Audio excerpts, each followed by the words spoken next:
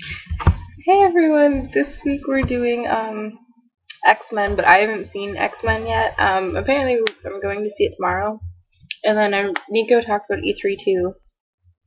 So I guess I'll talk about a little bit about that. I have friends that went because they're lucky and awesome, but the most excited thing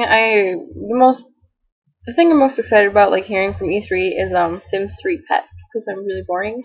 And I like Sims a lot. And I'm really excited because they just like released the trailer for that, and looks really cool. You can have horses now, and I'm excited because it comes out when I'm at school, and I can't bring my cat to school, so now I can have a digital cat. I don't know. I'm really boring this week. I guess that maybe I'll make an X-Men one after I go see it tomorrow. Um, I don't know. I don't really have much to talk about this week. Uh, okay. Oh, there's this really cool site called FeedFlix. I guess I'll talk about that. Um, it tells you, like, if you have Netflix, it links to your account for free.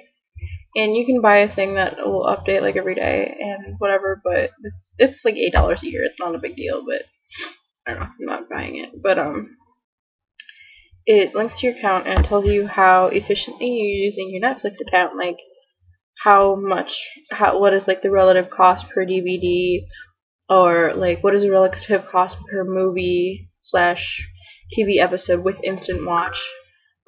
Overall, like how efficiently are you using your Netflix? How much do you spend a year total on it? Like I have the 2 DVDs a month, and I spend about $60 a year. It said on that. It's not bad. Um, it's worth it. So, yeah, it's really cool. I'm sorry, I'm so boring this week. I'm really tired. I'll maybe make a video about X-Men tomorrow after I go see it. So I'll see you guys later. Bye bye.